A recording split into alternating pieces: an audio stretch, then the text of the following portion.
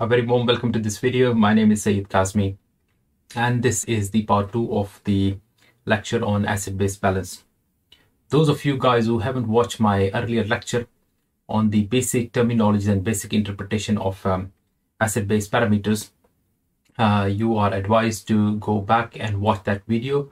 I would give the link right here, or I would also put the link of that initial lecture down in the description box.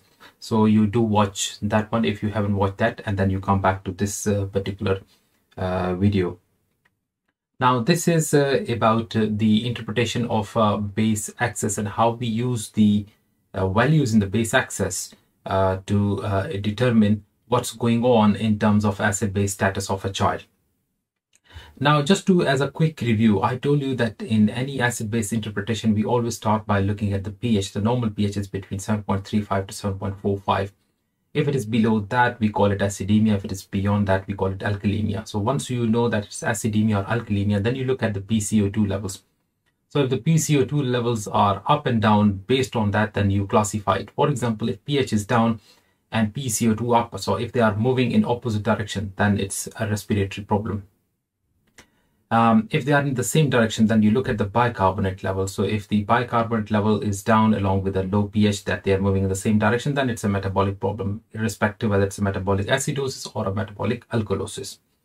And then we also discussed that once you have determined that the primary problem is a respiratory or a metabolic one, then you look at the compensation. And I gave you certain units as how do you interpret that what would be the normal compensation in case of acidosis or alkalosis. Then we also talked about how to calculate the anoin gap and how to correct it for serum albumin levels. And last but not the least, we also talked about that in case if the anoin gap is high, we look at the delta ratio and the delta gap.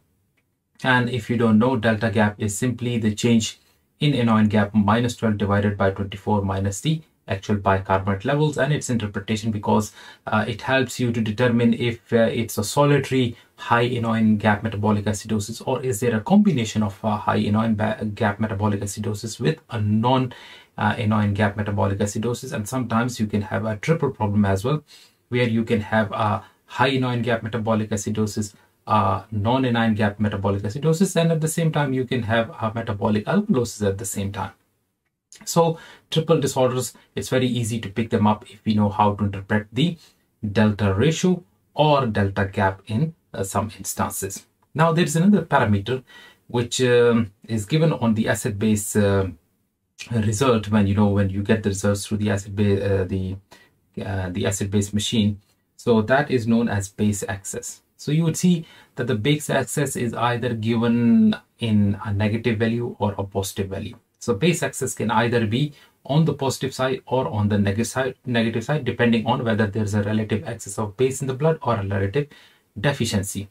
In a very perfect condition, you can even get it as a 0.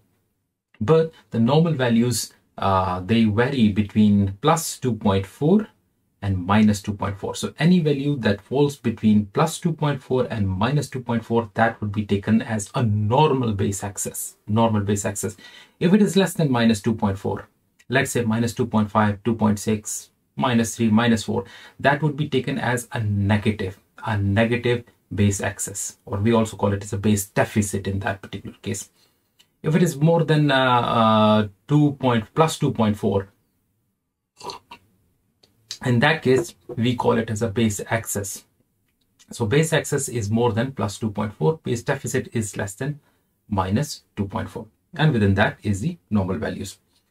But now the thing is that, does it make any sense? Where do we use the base access? Does it help us, or is it just another reading on that particular slip? Well, it does help us in interpreting acid-base.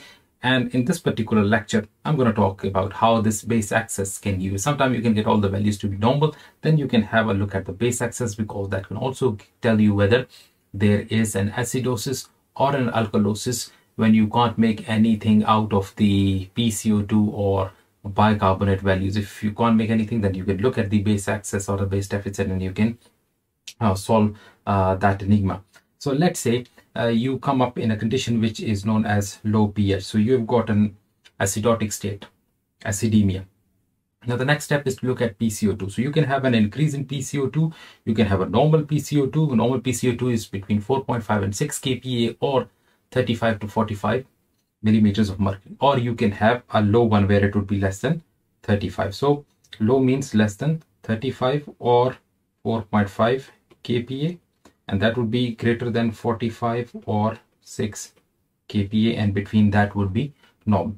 So let's say you have got a low pH and a high PCO2, so they are going in the opposite direction. Respiratory problem. Now you look at the base axis. Now let's say the base axis is positive. Positive means it is greater than plus 2.4. It's more than that. Then what does that mean? That means you have got a respiratory acidosis with metabolic compensation. So you've got a compensated respiratory acidosis. So the primary problem is respiratory, but it has been compensated.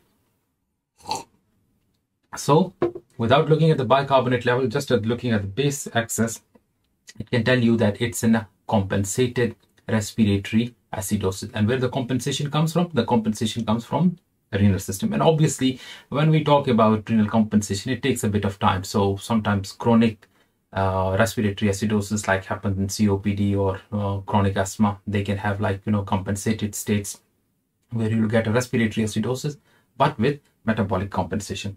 So high PCO2 with a positive base axis means a compensated respiratory acidosis. Now, if you've got a high PCO2, but your base axis or deficit is normal, it's like somewhere between plus 2.4 to minus 2.4, you've got a primary respiratory acidosis which is uncompensated. So usually happens in acute states, like somebody who's brought in with acute onset severe asthma and it's a history just for like 2-3 hours.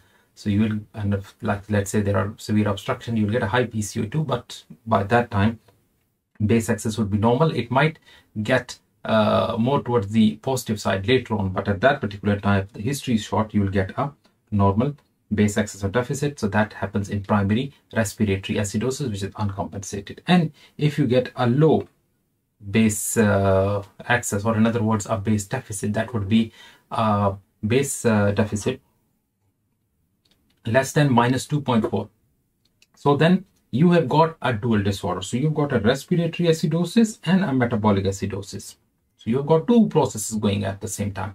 So one is a respiratory acidosis. So something is wrong with the lungs and something is wrong with the renal or with the other parts like gastrointestinal system or any of the part of the body which becomes part of that metabolic system. So you have got a dual disorder. So this is a respiratory plus metabolic acidosis. Now, with an acidotic state, if you've got a normal PCO2, so PCO2 hasn't risen, but like the pH is normal, then you look at the base axis. So if your base axis is going on the negative side, base deficit is less than minus 2.4, then what you will get, that is primarily a metabolic acidosis. So that is a primary metabolic acidosis, which is basically in an uncompensated state because the PCO2 hasn't gone down to compensate for it. So that is a primary metabolic acidosis. And with a low pH, if you get a low PCO2, that would be less than 35 or 4.5 kilopascal, and the base axis is negative, again on the negative side, less than minus 2.4, then it is basically a metabolic acidosis with respiratory compensation. So here the respiratory system has compensated because the carbon dioxide levels have gone down, but your base axis is still on the negative side. So that combination fits well within what we call as primary metabolic acidosis with respiratory compensation. So it's a metabolic acidosis which has been compensated by the respiratory system. This is how we interpret a low pH state and acidotic state along with CO2 and looking at the base axis or base deficit. So you should keep these things in mind. Now moving on, looking at if the pH is high, alkalotic state. So if your pH is high, that means a pH greater than 7.45, then again you will look at the PCO2 levels. So if the PCO2 level is high, they are in the same direction, then you will be looking at the bicarbonate. So basically you are looking at a metabolic problem. So again, the third thing, if you don't look at the bicarbonate, but simply look at the base axis or deficit. So let's say there is a base axis of greater than plus 2.4. So let's say it is 3 or 4. That means it is basically a metabolic alkalosis with respiratory compensation. So you've got a high pH, so this is an alkalosis, and the base excess is positive, so you've got more of the bicarbonates in the blood. So it is basically primarily a metabolic alkalosis, and the PCO2 has increased. So it has increased as a buffer. So it means that the respiratory system has compensated for it. So that means metabolic alkalosis with respiratory compensation. If with a high pH you've got a normal PCO2 and the base excess is positive, again it's greater than plus 2.4, it could be 3, 4, anything, then you've got an issue of primary metabolic alkalosis, which is uncompensated. And with a high pH, if you've got a low bicarbonate, again moving in the opposite direction, you know primarily the problem is respiratory. Again, you look at the base excess or deficit. So the base excess is greater than plus 2.4. You have got now a mixed respiratory plus metabolic alkalosis. So again, here you've got a dual problem. So you've got an alkalosis which is being responsible partly by derangement of the metabolic system, and as well derangement of the respiratory system as well. So you've got a mixed disorder here. If with a low PCO2, high pH, you've got a normal base deficit excess, that is falling somewhere between plus 2.4 and minus 2.4, like it would be let's say plus 2 or minus 1.5, you've got a primary respiratory alkalosis. You've got a primary respiratory alkalosis, which is basically an uncompensated, an acute one. And if it is negative, the base excess is negative, let's say to minus 3, minus 4, minus 4.5, then you are looking at primarily a respiratory alkalosis state with metabolic compensation. So here you've got a respiratory alkalosis which has been compensated by the metabolic system.